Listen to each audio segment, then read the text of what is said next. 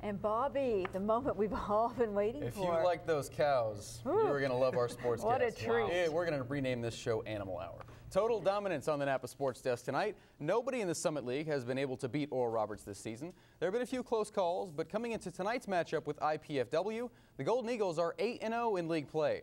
They're so hot, in fact, that hair is turning yellow. That's Damon Bellholter's new do right there. Like it. First half, IPFW, they played like they were undefeated. Justin Jordan hits the long three. Mastodon's up 10. Then ORU heats up from behind the arc. That's Dominic Morrison. He knocks down the three ball. ORU's down just 2. Then coming up off the steal, Warren Niles hits another one. ORU's up 1. But that's like watching paint dry compared to this. It's armadillo racing at the Mabee Center. Students urging the animals to get to the finish line by just simply blowing on their backs. It looks like more fun than the game, actually. I love that. Morrison, deep 30 feet away, knocks it down before the shot clock. He nails it. He had 27 points. Wasn't perfect. There was racing, though. 65-54, Golden Eagles win. They're 9-0 in Summit League play. This is our third game in a row where we really haven't played well. It's a credit to them. They're finding ways to win, but if we don't get some things straightened out, this streak won't last very much longer. Who are these Tulsa ladies? No longer a pushover in Conference USA. Tulsa wins big, 77-48 over Houston. Tulsa's outscored its last 2 opponents by 56 combined points. They host Tulane at 2 o'clock on Sunday.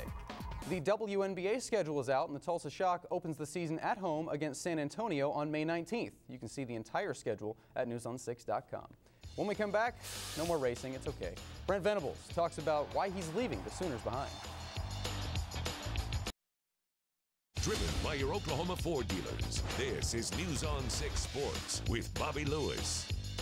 Brent Venables said his decision to leave OU in the rearview mirror and move on to Clemson wasn't an easy one. He said his faith made it clear to go, but the Sooners assistant was here for 13 seasons, and that makes it difficult to move on to this next chapter in his life. I felt more than anything this is an incredibly positive place, a situation. I'm very, very happy in Norman, but being here 13 years, you have a lot of time to reflect, and just felt that it was time for me to pursue, again, a very unique opportunity for, again, a variety of reasons.